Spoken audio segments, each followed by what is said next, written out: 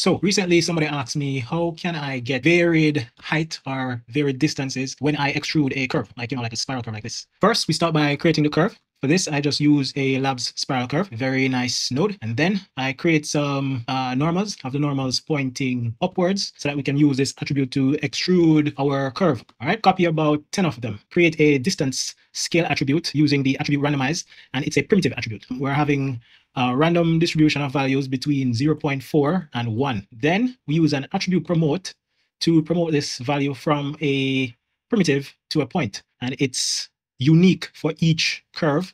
And then after the attribute promote, it is now a point, and it is the same for every point on each curve, but varied for each curve just the same. Now the magic happens within the poly extrude sub. So now we can use a distance scale attribute that we created upstream here in the distance scale under the local control tab of the poly extrude sub. So all these parameters under the local control tab allows us to use attributes to control parameters inside the poly extrude sub itself. So for this one, all we need is a distance scale. And once we turn that on and do our poly extrude, you can see we have varied heights. So if we turn it off, everything is the same height. Turn it on, we have the varied height from the parameter, and we can use the second poly extrude just to extrude it out this way along the normals. And don't forget to subscribe and like this video.